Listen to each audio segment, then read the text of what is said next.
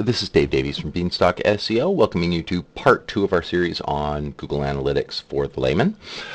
In this segment here, we're going to just briefly take a look at an environment where you've noticed some changes that have happened on your site, and you just need to drill down a little bit further to figure out what specifically has changed, just to avoid scenarios where you may view a drop and focus that drop incorrectly, or where you may have some gains on your site and you want to go, hey, let's actually figure out, is this due to ranking changes? Is this due to additional sources of traffic, Pinterest, for example, or others?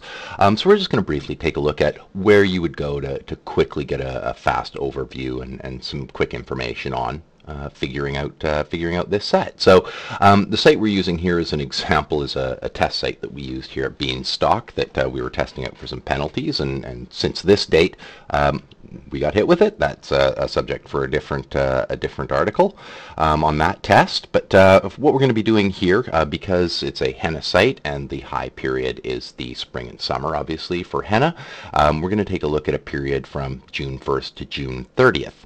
Now, as we covered in our last video, it's helpful to look at comparisons of data, so looking at different time frames. So what I'm going to do first is, as I covered in a little more detail in the last one, is I'm going to compare this. I'm just going to go with the default period and compare June with May.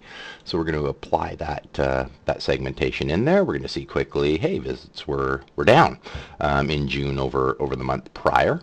So we're going to quickly take a look at what traffic did we lose, and is this something we need to be concerned about. So what we're going to do first is go in. Obviously the area we're most interested in is our traffic sources. You can see it breaks down into a variety of different areas, but when we're just looking for a quick idea of what we're looking at here, and as you can see, as we tab through, you can watch up here, and the segmentation of dates is going to remain constant as we navigate through. So we're going to go into sources, and all traffic is a great place to start. So scrolling down the page a little bit further, it's going to start to show us which traffic we're losing. So there's some direct traffic that was lost, some Google or some Yahoo traffic, Bing traffic, and Google organic. Now, obviously, if we were doing an in-depth analysis, we would drill further and further down in our analytics. But for our purposes here, we're just going to drill down into one of them. And I would ask that while you're looking at your analytics, you drill down a little further into every major source of traffic. So predominantly, I'm looking at a almost 21% loss from Google organic. So hey, let's take a look and see what this traffic loss was. So we're going to enter into Google Organic. Okay, that shrunk down. Going into traffic sources, let's break that down by keyword. So as we can see, it's showing us day by day what the loss was over this month. What pages per visit, that sort of thing, at 2.19%. I view that as fairly negligible. Visitor duration, single digits, and very small single digits, so negligible. It's actually the overall traffic volume that's of a concern to me. So looking at this data, we can see that we took some drops here on henna tattoo designs. We took some losses on henna tattoo kits.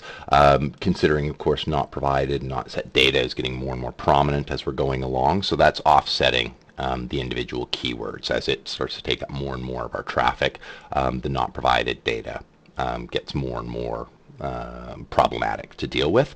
That's a subject for other articles. There's a great article on Search Engine Watch on segmentation and how to view your branded versus non-branded traffic on specific subsets like that, where you can filter out your not provided using advanced segmentation.